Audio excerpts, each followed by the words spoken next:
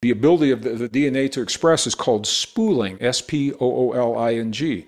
So the way the DNA is spooling, or if genes are actually silenced, we have the ability to silence specific genes, is largely related to whether or not this chromatin is wrapped tightly or loosely.